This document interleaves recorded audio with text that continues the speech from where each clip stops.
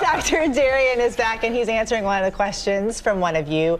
Mary Beth J is asking, can taking vitamin C really help prevent getting sick? Very common question. Great question. Many people trying to load up on vitamin C, especially in these winter months. The short answer is the studies in terms of preventing illness are not really there, unfortunately, but there are studies that show when you increase your vitamin C during an infection like a cold, it can decrease the amount of time that you have those symptoms. Now, it's just marginal by a couple of hours, but I think an important reminder, those oranges, strawberries, fruits, and vegetables where we get our vitamin C from, great sources. If you load up on those while you're sick, it can help you fight that infection. All right, your prescription for wellness. It's about it's not artificial intelligence, that's on my brain. My prescription for wellness, it's about spotting misinformation. And I think it's really important because recently I was a victim of this, using my personal images to sell products that I'm not standing by. So I think it's so important to have some basic tips on what to do. The first thing you want to do is check the creator's credentials. You want to understand where that information is coming from and making sure that it's associated to the person that is trying to sell you it. Also, check the accuracy of the information. You can check with reputable sources like the CDC or the NIH.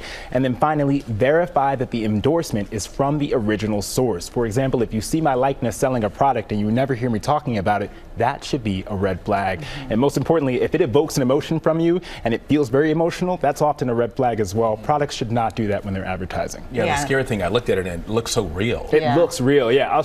Everyone wants to see it. I'm not going to show it just yet, but maybe I'll figure out how to show it without trying to sell more products that don't belong to my name. Yeah, but that artificial intelligence, to your point, is what's making these things really hard. And making it so easy to look so real. Yeah.